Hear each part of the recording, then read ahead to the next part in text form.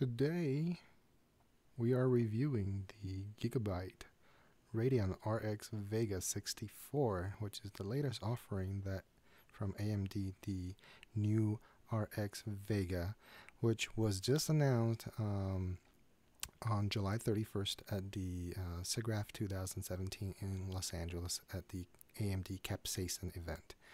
Now, this video card is rumored to be giving a hash rate of Ethereum hash rate of 75 to 100 megahashes per second. We will see. Let's go ahead and open it up. It does come with the a power splitter. The video card does come with, I believe, two 8-pin power connectors. We will verify that once we get this open. The Gigabyte version is rated with a base clock of 1247 megahertz with a boost clock of 1546 megahertz. Comes with a gigabyte of the HBM2 RAM, which is at 2048-bit. So it is a single fan blower style reference design with two 8-pin power input. The Radeon logo does light up. Let's go and look at the back. Now, this is something familiar for those who have owned the R9 series, the GPU tech, which is an LED that shows the load. Now, the ports that comes with most of these reference design is one HDMI 2.0B and three DisplayPort 1.4.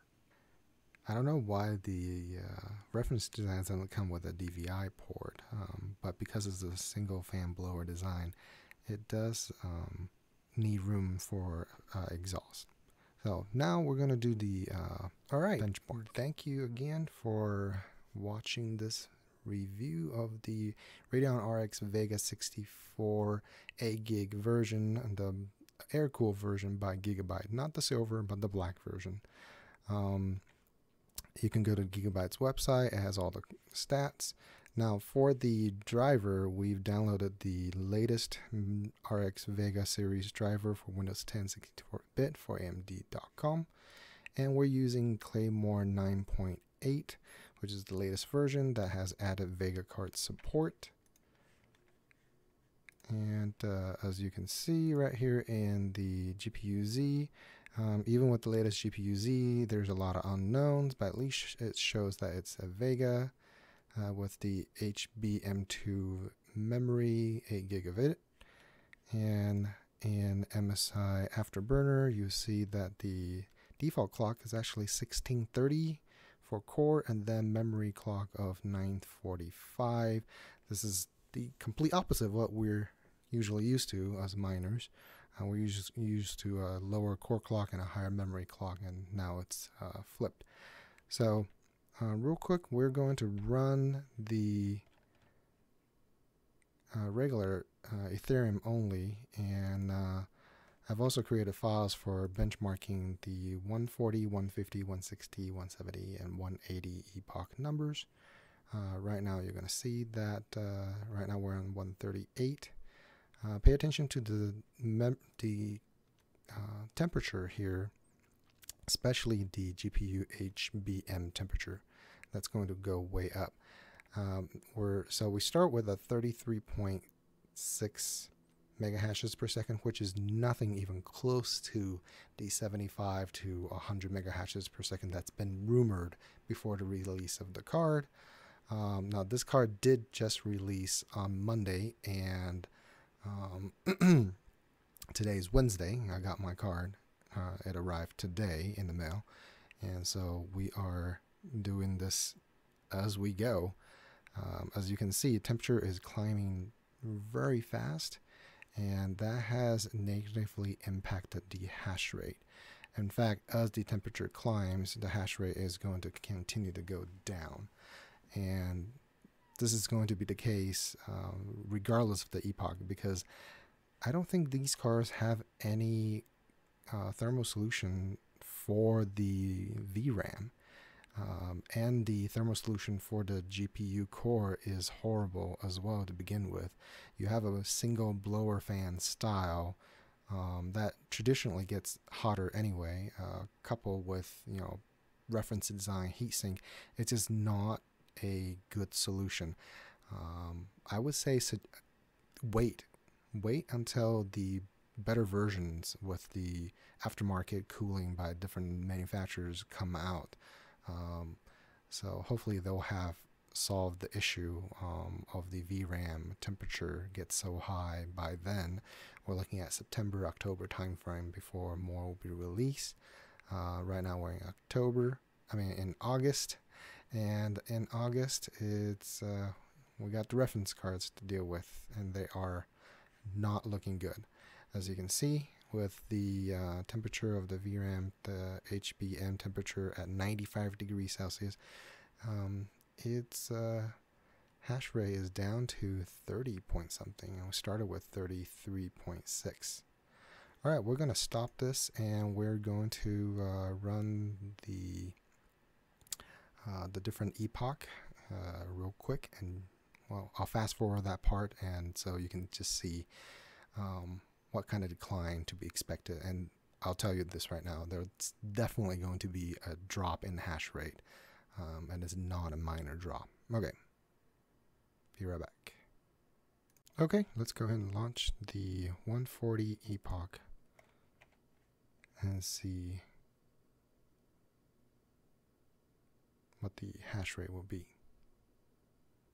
If I remember it correctly, you're not going to see a huge difference here. 33.6. So between now and epoch 140, you're not really going to see a huge drop. But as the temperature climbs, you're going to see another drop big due to the heat issue. Here we go. It's just awful, horrible. All right, gonna close this.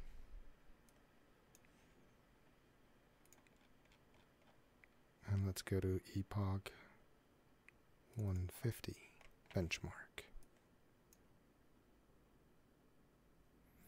If you don't know how to do benchmark in Claymore, basically in the command line of the bat file, just add dash benchmark space and then a number for the epoch.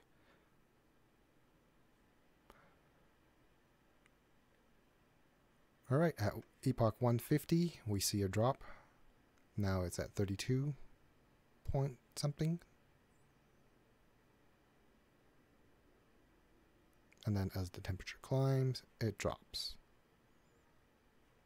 This scenario just keeps repeating itself, and it's not looking good.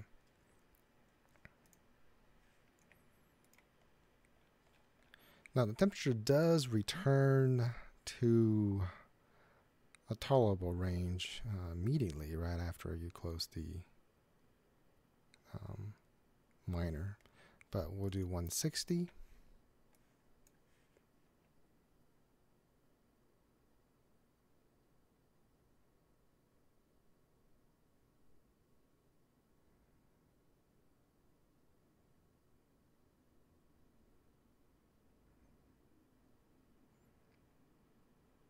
So at 160, we're at 31.9.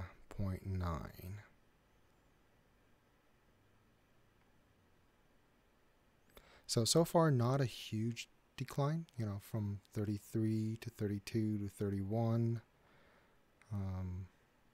except for the temperature hit. Let's close this. It's not until epoch 170.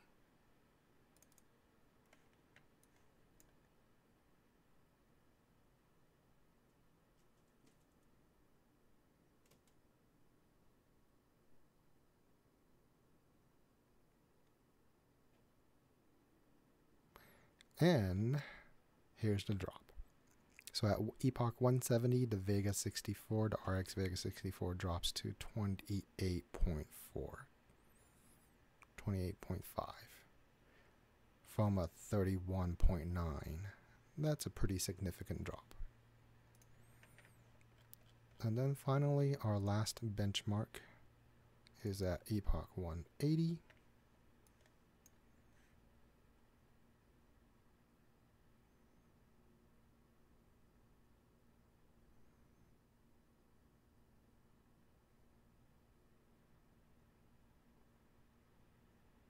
And at 180, we're down to 24.9. Wow. I'm almost speechless. Okay, just for curiosity's sake, I tried to set the epoch number way high to 200 and 240, and they all stop at 199. So I think that is the limitation of the Claymore 9.8's benchmark parameter is at epoch 199, and at epoch 199 we're looking at 20.9, so just under 21 megahashes per second at epoch 199. So in conclusion, Vega, RX Vega series are not ready for prime time mining. The driver is immature. The thermal solution of the video cards are not there, and the power consumption is way too high, as well as the price point, which make them very undesirable, very inefficient, and you should, if you're continuing mining, you should stick with the RX 400 and 500 series or the NVIDIA 1060, 1070, 1080, even 1080 Ti, but I would not recommend to go that route because it's just way too costly. You're not going to get the return on investment. So stick with the 1060s and the 1070s maybe, and then stick with the RX 400s and 500s. The price for the RX 400s and 500s have really come back down to a much more reasonable pricing. I would say give it until September to October before investing in the RX Vega series for mining purposes. Hopefully you've enjoyed this video. If you have, please go ahead and click that thumbs up. If you have not subscribed to the channel yet, you want to make sure you do, because we are resuming our monthly cryptocurrency giveaway. In July, we'll give away Ethereum, and we'll be giving away a different type of cryptocurrency every month until December. And in December, we're giving away the big Bitcoin. So stay tuned to that. Again, welcome to the channel, Zorkon DIY Techies, and hopefully I'll see you guys in all the future videos. Have a great day. Bye-bye.